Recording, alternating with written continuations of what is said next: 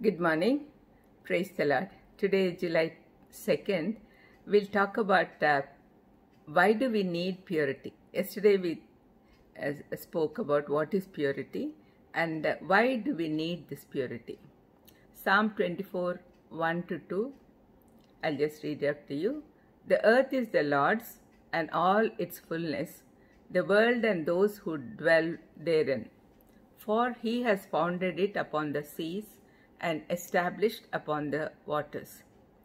Purity isn't an option. It's a requirement God demands of us. Without it, we cannot enjoy a relationship with Him.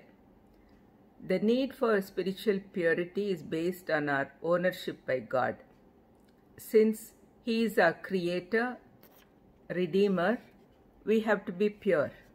When God created us, He created us clean, innocent human beings. That was true until sin came into the picture. Because of sin, we could no longer relate to our Creator as a pure and innocent part of His creation.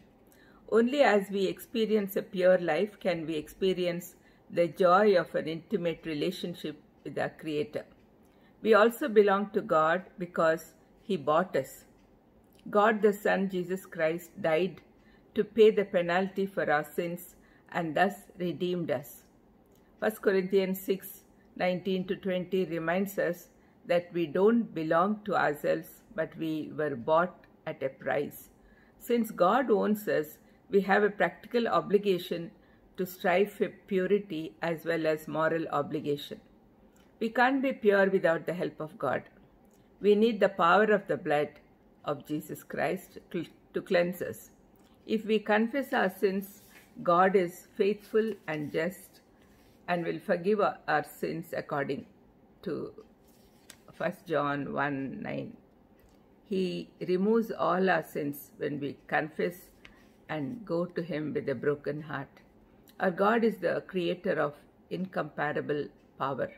We have to make sure that we are pure in order to have a relationship with Him and get His power.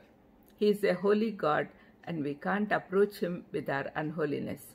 When we come to God in confession of sin, when we seek Him with all our hearts, when we thirst for Him as a deer pants for the brooks of water, God will use His power to cleanse us and draw us to Himself. Paul in 2 Timothy 2:20 says, "In a great house there are not only vessels of gold and silver, but also of wood and clay, some for honor and some for dishonor."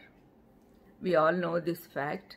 God uses any vessel, both the golden and the earthenware ones, but He chooses not to use the unclean vessels. We might be having exceptional talents and we might be wealthy too, but God doesn't care about any of these things. He only cares about how clean you are. He only uses the clean ones. A holy believer is a strong weapon in the hands of God. No servant is acceptable for God's service without clean hands and a pure heart. When you are pure, you'll receive blessings from the Lord. God loves people who are clean in their hearts and He would be ready to bless them. Charles Haddon Spurgeon said that when God forgives our sins, there is more forgiveness to follow. He justifies us, He adopts us into His family, He prepares us for heaven, He gives us grace, He helps us till our old age and even more in our eternity. All these blessings are ours when we are pure. Let's pray. Lord, thank You for teaching us why we have to be pure. Please help us to be pure always, Lord. In Jesus' precious name I ask. Amen. God bless you.